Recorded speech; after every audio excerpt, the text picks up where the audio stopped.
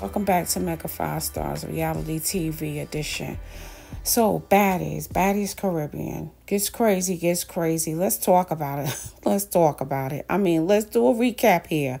So, Baddies Caribbean gets crazy as they go. Of course, it started off with drama this particular episode here. Okay.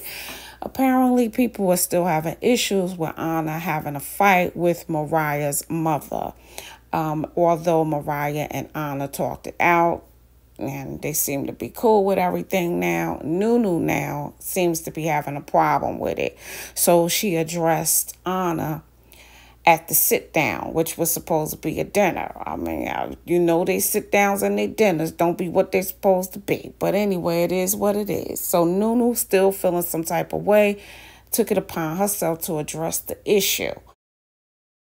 But one is to wonder, is her beef really over Ahna fighting Mariah's mother? Or is it really that supposedly Ahna had some type of sexual dealings with her baby's father, former football player Antonio Brown?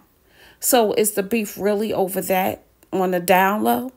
But anyway, Ahna is refusing to get any type of altercation with her because she feels though she's being used just to get a Baddies chain and to get on the show. She feels as though NuNu is just trying to use her for that, and it continued.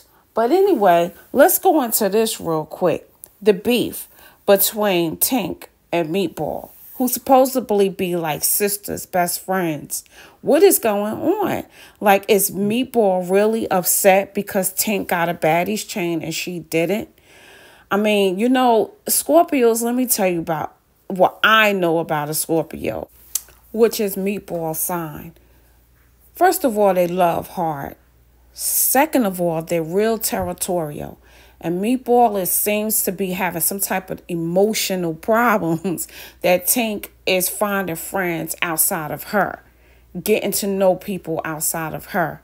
And also, she doesn't like the fact, or she's feeling like Tink is pretty much just leaving her on the outskirts, whereas Meatballs feels like she bring her into a lot of things that she do. She feels though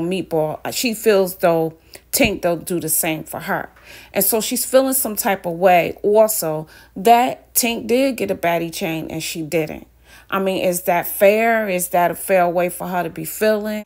Meanwhile, Tink did express the same type of feeling. She feels though Meatball don't support her and don't give her enough of congratulations on the things that she does. But anyway, guys, and looking at these two, I don't think their friendship is really truly over. You could tell they still have love for each other. They didn't pound on each other. They was just having a moment. But anyway, one shall see. But let's get to this.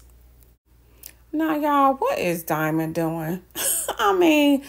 You know what? That's a real friend. That's somebody, real talk. She did take a fade for Ahna because Ahna had face issues from a broken face or whatever problems that she had going on with her face. And Diamond took it upon herself to take the fight for Ahna against NuNu. But let me tell you, although I feel like Diamond do be trying to get in where she fit in, and also she be just trying to get the spotlight, that was big of her to do that. But still, was she doing it because she wanted the baddie chain, because she wanted to be a part of the crew? Was she doing it because she just wanted to make, to be seen? Who knows? But I know one thing. I wonder what kind of energy she going to bring for Tasiki during reunion, honey. If you don't know what I'm talking about, go ahead and go check out my video about Tasiki going live, talking about she going to get a diamond. I'll leave a link to that at the end of this video. But yeah, guys, Baddies is never a dull moment over there. And Miss Natalie Nunn makes sure of that.